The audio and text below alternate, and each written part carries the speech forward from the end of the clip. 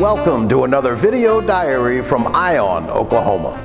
Since 1971, the Oklahoma Heritage Association has been preserving the wonderful history of Oklahoma. Much of Oklahoma's great tradition is on display in the high-tech and interactive Gaylord Pickens Museum, voted one of the best attractions in our state. Kelly Haney is a part of Oklahoma history. He is the first full-blood American Indian to serve in the Oklahoma legislature. Haney is also an internationally recognized artist and sculptor. The Gaylord Pickens Museum is proud to present a special exhibit showcasing the work of this outstanding Oklahoman. You don't want to miss Touching the Past.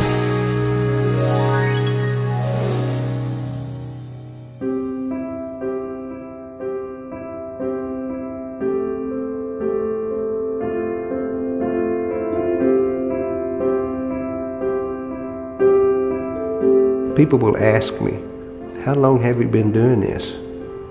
My first sculpture was when I was about 6 years old. In front of my house was red clay. I began to move it around and found out that I can make things. I have a degree in fine arts from Oklahoma City University, went to the University of Arizona, Tucson, and Bacone College, and I've worked as a commercial artist for different companies, but I have never had a course in sculpting, particularly in bronze. If I can think it in my mind, all those little messages go to my fingertips. In the mid-1970s, my wife and I were in Italy, and we saw the marble sculpture of David by Michelangelo. As we were leaving the building, I saw a sign that said it was 14.5 feet. It was at that moment that I decided I may never get as good as he is, probably wouldn't, but I'm gonna make one bigger.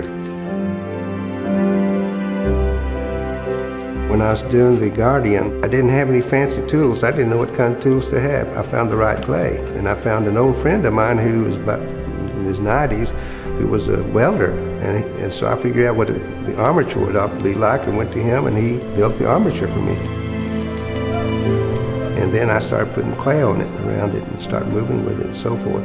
Understanding that I don't have any fancy tools, I just find what's in the kitchen.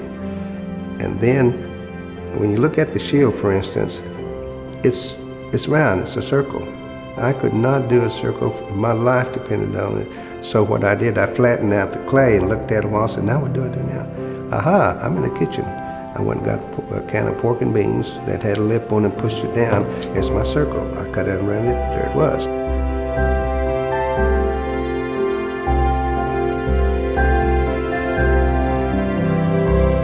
My father had passed away, and we were in the process of dedicating the flag plaza for all of the flags in Oklahoma.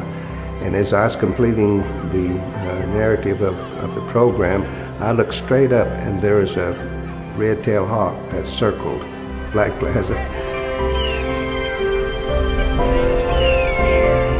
And then it went back in the clouds and wasn't seen anymore. And my immediate response of who I am was to say, oh, that's my daddy. But he said something very important to me. He said, son, when you help people, you must help all people. I became the first full-blood Indian in the legislature. Once it was bolted, I went to the top of the Capitol and stood on top because I thought, this is my baby and it's not coming down for another 125 years.